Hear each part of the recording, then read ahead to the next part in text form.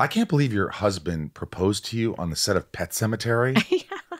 What the fuck? Well, it wasn't on the set. We went away for the weekend to the beautiful Acadia National Park. Okay, so it wasn't on the Maine. set of Pet Sematary. No, not You on got the Fred set. Gwynn No, there going, well, no, you my got husband's so married. romantic. He had, bought a ring, and he was looking for a time and a place. And so we went away for the weekend up to the national park. And we never actually, he wanted to like propose to me at sunrise, which is the first place that the sun rises in America, is at Acadia National Park, Cadillac Mountain. What? It's the easternmost park in America. Didn't know that. And so he had this whole huge plan, but like all plans, Well, it didn't come to fruition because he just couldn't bear to wait that long. So he actually proposed to me like 4 hours after we'd left, Ellsworth, Maine. And that's where they shot Pet Sematary in Ellsworth, which... did you, by the way, I know I'm jumping around, but I'm thinking of Mike Flanagan and Midnight Club, which is available on Netflix. How many times did you audition for that, or he just offered you the part? He just offered me the part. See? I mean, that really picked me up out of a really, there's this, I wasn't in a funk, but I just didn't think anything like that was going to happen. So you just got a call one day, or your agent said, hey, Mike Flanagan wants to talk to you? Well, yeah, my manager called and said, there's a casting director up here in Vancouver who's contacted me. Mike Flanagan has a new show and they would like to have you read this part. And I said, great, send it over. I'm thinking it's like a 1 episode thing and really excited about it.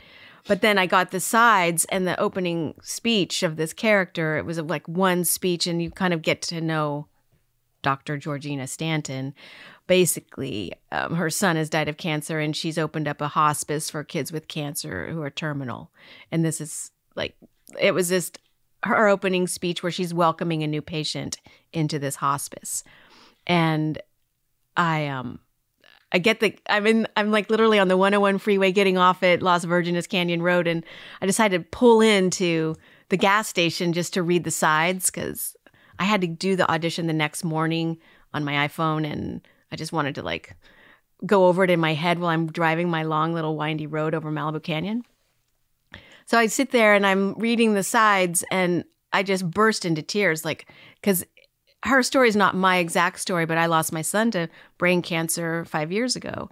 And so this whole idea that she was this woman who'd lost her son and had decided to open a hospice for kids with cancer was something that just really struck a nerve in me. And so after I, cried for several minutes, then I just started like memorizing the lines, like, okay, I'm going to just get this in me. And so over my windy road. And then the next morning I had to get up and do an audition. And it took me like, I'm so bad at home auditions, but they're terrible. I just set up my lights and get my phone and it's like, I'm trying to figure it out. And I probably do 40 takes. 40 takes. I went from like 8:30 in the morning when I started. And then my manager's calling me at like 3:30, like, where is it? It needs to be in. They want it by 5. And I'm like, it's coming. It's almost ready. I almost have a good one. Because it was such a long Mike Flanagan speech. Oh my And gosh. I didn't want to make any mistakes. I've talked about these Flanagan speeches with other actors that have worked with him. They're not long. easy. They do he likes 1 or 2 takes. Yeah. Oh, and it's just pushing in on you and we're not cutting away.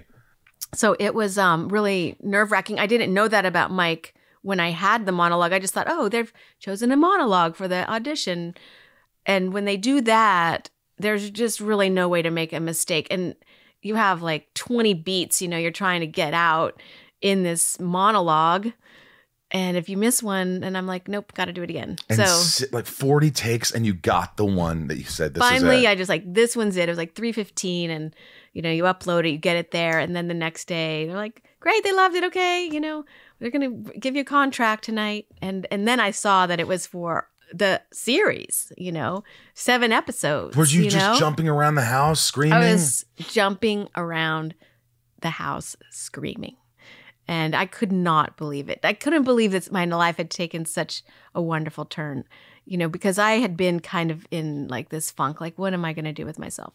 And Well, You know, someone still sees it. You know what I mean? Someone still sees it. Someone who's he's brilliant. I will say Mike is brilliant, and a lot of people will agree. And for him to say, yep, I see her, and then her read, you still got it. I hope. I mean, Obviously. I worked so hard on that show because there were lots of monologues, and I am, of a certain age where memorizing is not as easy as it was when I was 20. So my daughter, who lived in Vancouver at the time, I had her come over. I hired her every day to go over my lines, and we went.